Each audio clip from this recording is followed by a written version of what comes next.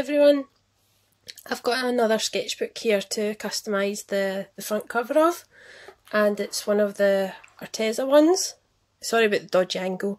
It's 200 page drawing book premium and it's £80, 130 GSM, and the paper is actually not as white as this, it's actually kind of a creamy off-white, as you can see.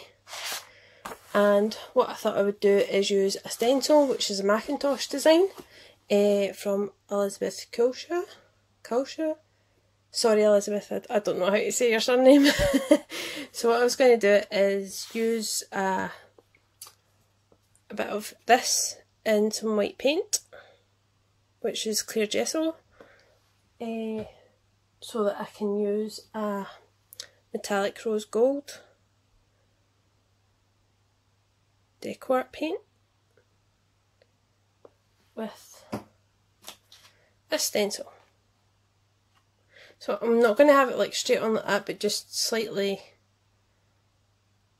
off centre, or well, in the centre but curved to the side a bit. And I'm just going to stick this down with some tape so it doesn't move.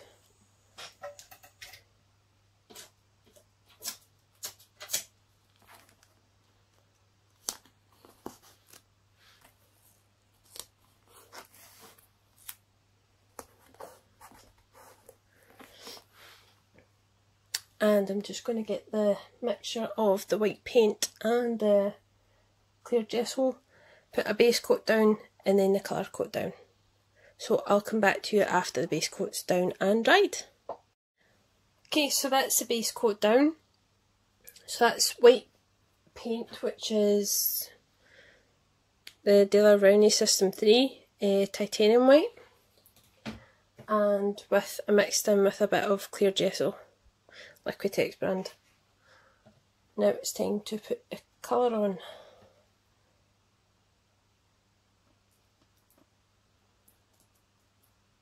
So I'm just taking a bit of old sponge and just dabbing it on, so the white should hopefully make the rose gold a bit brighter looking. I've did this onto a handmade sketchbook before, and with the trial run on a bit of, well, it was actually green fabric, the colour, which was the same colour as this, was actually quite dull looking, so I tried it again with a white undercoat and it looked so much better. So I'm trying it the same way, although being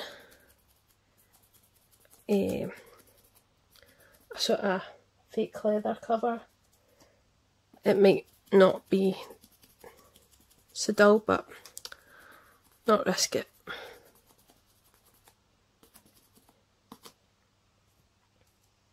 There was kind of a funny story to get this sketchbook, and more of a sadder story as to why I started it, but that's for another time. When I was ordering these sketchbooks, it was in April I think it was, and I had wanted to try the Arteza watercolour sketchbooks, the square versions, but they were all sold out, and being locked down due to the whole virus situation, they weren't available for a while. So I thought I'll try just a regular A4 sketchbook, since the other ones I've had have been softbacks and these are hardback. So I ordered them in, and they had sent these ones. However, I had ordered the 100 page sets. Now they come packs of 2, which is great, so basically getting a 200 page sketchbook anyway, but it's less pressure with finishing it. If you, well, you probably know what I mean if you draw and use sketchbooks a lot. But they sent me the 200 page sketchbook, so I wrote to them and said, you know, this is not what I asked for. As much as it is good, it's good getting like more pages, it's not really what I ordered technically. they says, oh, we'll get the proper one sent out to you, that's fine. I was like, what do you want me to do with these other ones? And they says, oh, donate them or to a school or an artist in need. Okay, tried to give them away to a certain few people on here, and they were like, no, that's alright. Oh, okay, so cracked one of them open. So I say, sorry, waited for the second batch to come, and they sent me the exact same thing, double pack of the 200 pages again. Wrote to them and said, this isn't really acceptable. It's put me off shopping with them in the first place. The fact is that they sent the same thing twice, because there was loads of other things I wanted to try, like their paint pens and their watercolours, their gouache, loads of stuff. They're quite popular, quite a big company these days. But it's like, it seems like their staff just wasn't paying attention. Now, I did say, is it sold out? And they were saying no. In the first one, well, you might need to speak with your staff because they're clearly not paying attention. Oh, we'll look into it, send out the wrong thing again. And I say, look, just to save you out money, don't bother sending a replacement or a refund or anything like that. And the person that read the email says, oh, would you like us to send out a replacement? Well, I just ignored it for that. So I'm just going to use them.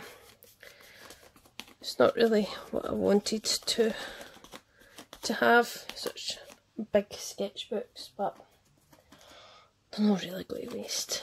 And you can't really complain, I suppose, really, but it's just the customer service. You're like, you know, come on, pay attention to what people are saying in their emails and what they're ordering in the first place. If it's not sold out, then, you know, provide the proper... I know mistakes can happen, but come on, twice. Right, that's sort of 2 rounds that I've done on this. I can see wee white bits in there, but oh well.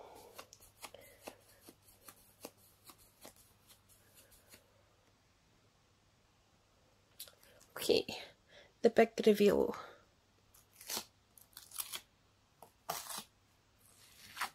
That's not too bad. A wee bit blurry there, but yeah, not bad at all. So yeah, that was the stencil.